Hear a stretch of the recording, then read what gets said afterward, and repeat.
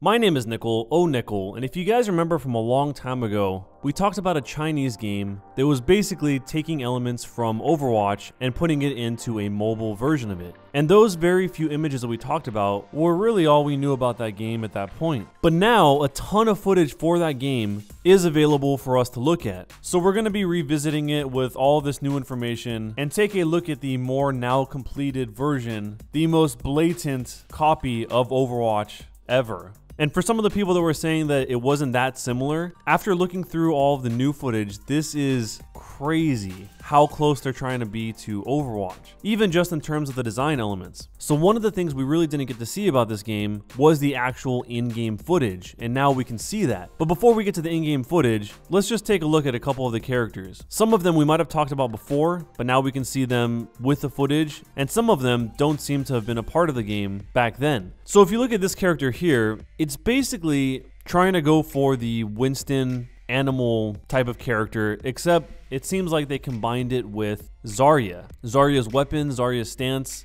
It just seems like a mashup of those two characters. And we even have the version of this panda with glasses on the right, as well as Kung Fu Panda, I guess, on the bottom. But it's also really weird that they're using the exact same rank symbols for this game straight out of Overwatch. And not all of the characters are straight from Overwatch. Obviously, this is a Stormtrooper. This character is some kind of mashup between Tracer and Lucio, maybe? This one looks like it combines the hat from Anna's Captain Amari skin with her traditional eye patch and elements of Soldier 76 all into one character. This is the one that's similar to Widowmaker. This is Sephiroth from Final Fantasy VII if he were to act like Genji. And by the way, one of the new things they added was that now all of these characters have skins. So a lot has changed over the course of the year. This one is basically Mercy, except that she has a gun instead of a staff, and she has stockings instead of pants. And you can see she has her nurse skin there as well. Then we have the Diva-esque character, the pretty much exact version of Reinhardt except with the sword. This is the guy that we saw last time that jumped up in the air and kind of shoots down like Pharah. And then this is basically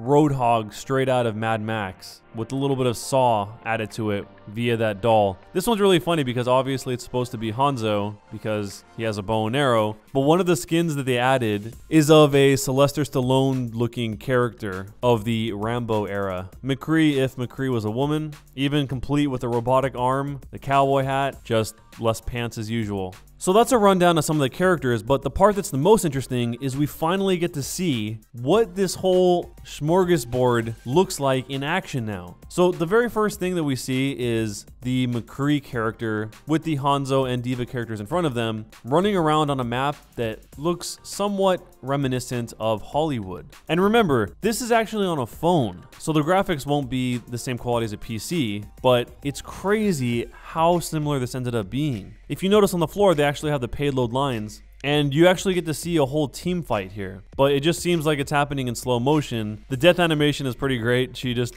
jumps up in the air and does the splits. That's how you know she's a goner. So when she dies for the first time, you actually get to see the spawn, and she comes out and it has the exact same sheath over it, or whatever you want to call that has the plus on it, like we have in Overwatch. That thing below the bull here on the statue is actually the logo of the game. So they're integrating their own logo into the game. And that's the logo right there too, between the two palm trees. So now we get to see this from the enemy's perspective for a brief second as the Roadhog Mad Max character tries to hook through the choke. If you didn't notice, the health packs also look the same. This is literally just a mobile attempt at Overwatch, just way more fleshed out now than before. So if you saw that right there, it seems like it was this McCree's version of an ult, which was to cross the two guns and then fire really fast, and somehow somebody died. So maybe it has the same element of locking on like Deadeye would, except that it's not as clear visually. It's kind of surprising that there's so much going on at the same time, considering this is on a phone. This is probably the kind of game you could use to heat up your phone enough to cook an egg on it. And so here we get to see Widow for a brief second using her scope, which looks more or less the same. So on the Temple of Anubis map, we actually see the point here, which is a circle, and apparently there's only one way to attack the point, which is from the front. Kind of a strange design choice for that, but when Mercy comes around the back, we can see where that payload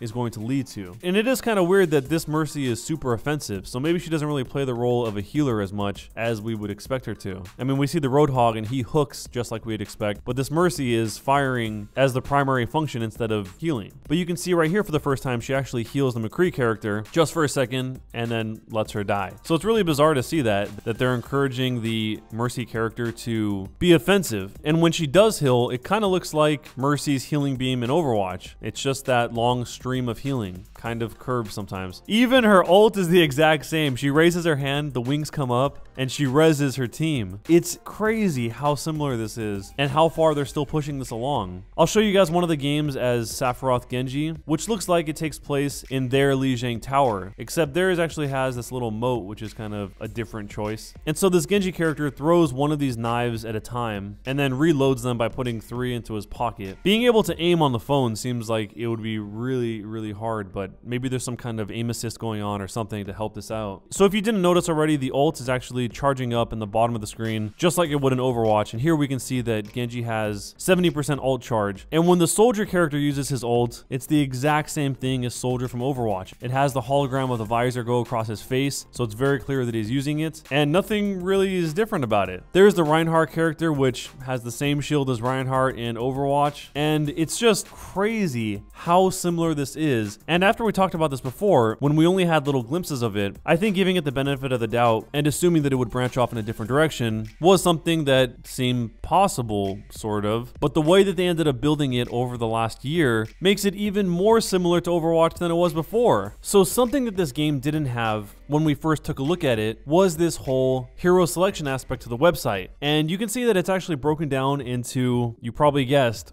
4 sections that have identical icons to Overwatch, except the names are different. So we have the Assault class, which has the majority of the characters. The Reloading class, which has 2 of them. Defense only has 1, and Auxiliary we have 2. So even the symbols don't really seem like they make sense with what the characters are, regardless of what the names are, because we have the shield for what looks like it's supposed to be support, and defense has a plus as if it is supposed to be support. So it's all messed up. But we can actually see these characters' names now. So the Mercy character is called Mechanical Angel Sophia. And basically they all have their own little stories, and her story has to do with a large number of refugees being sent somewhere, and that in order to improve the efficiency of the wounded refugees, scientists in general, I guess, developed battlefield medical robots. And apparently some of them have their own consciousness, and Mechanical Angel Sophia is basically a robot that has her own consciousness. The abilities are exactly like you'd expect from the gameplay footage: bullets, healing, flying to someone,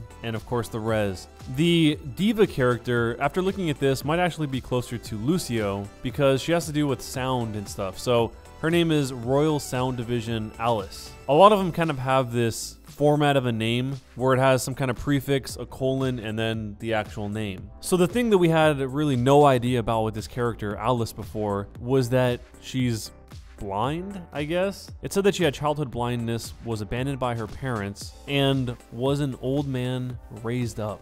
So basically this talks about how much she loves music and stuff, and her abilities look music related. This one called Cure allows Alice to basically heal, restore value of life. But her ult is called Farewell Myanmar. Alice and Xiao Meng sing together for their own and nearby teammates to quickly restore the value of life during the magic of Alice immune injury but cannot move or attack. So I don't see a character named Xiao Ming, so I don't really know what that means. Maybe it's her mech, I don't know. But we do have a Xiao Li, which is the Sephiroth character. But then we have our guy Reinhardt with Predator-style dreadlocks, who's titled The Last Night Don Quixote.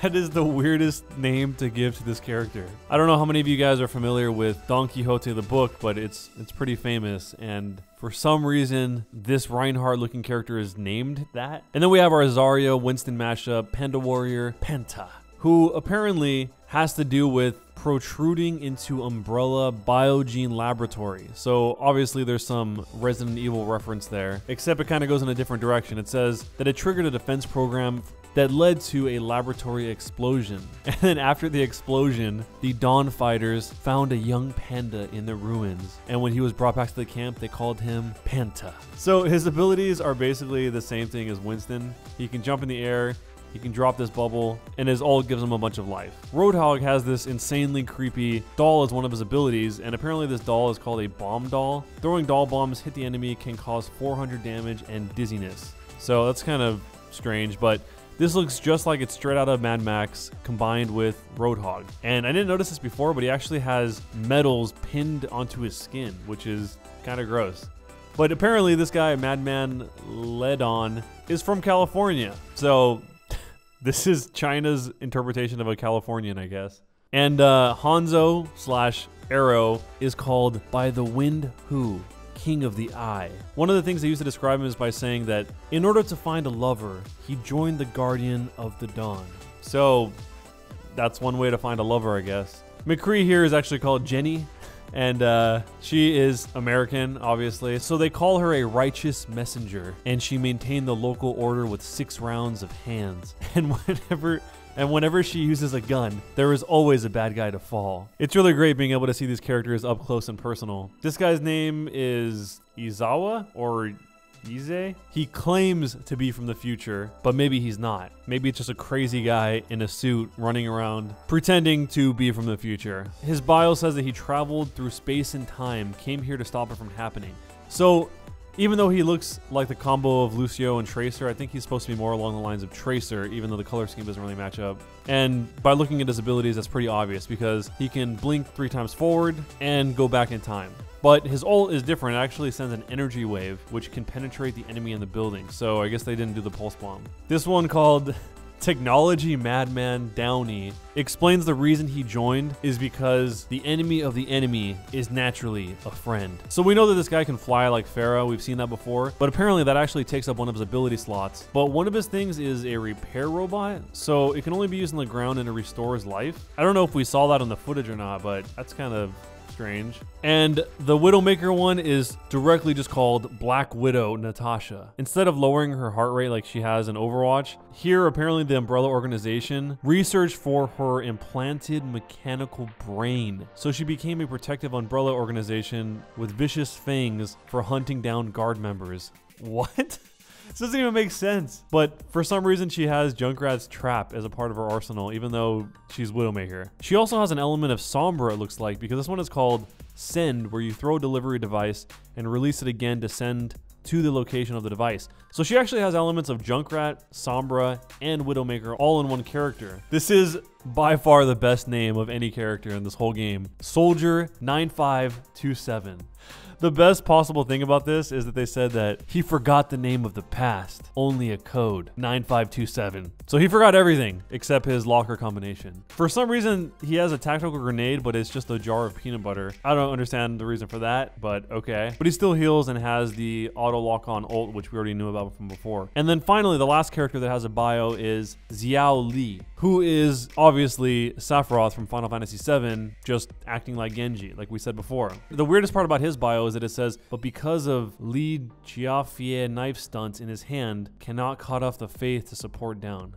I don't understand what any of that means, but okay. I wish they had one of these pages for the Stormtrooper character because I want to see that guy's whole story. So anyway, this was really crazy to see. They are still going full force with this game since the last time we talked about it way back when there was just a few glimpses of it. But maybe there are some ideas in this game that Overwatch can take from them. Like maybe that little healing robot thing or whatever that is something that can be adapted into Overwatch itself. But let me know down below in the comments if one of these characters had to be in Overwatch, which one would you want it to be? One last thing before I go, if any of you guys want to submit stories for me to talk about in future videos, all you have to do is go to the Underwatch link down below in the description, and once you're there, you can see how to submit news. There's also a place where if you want to have your gameplay featured here on the channel, you can do that there as well. And that's all for today, guys. If you enjoyed the video, don't forget to subscribe to the channel and hit that bell to turn on notifications.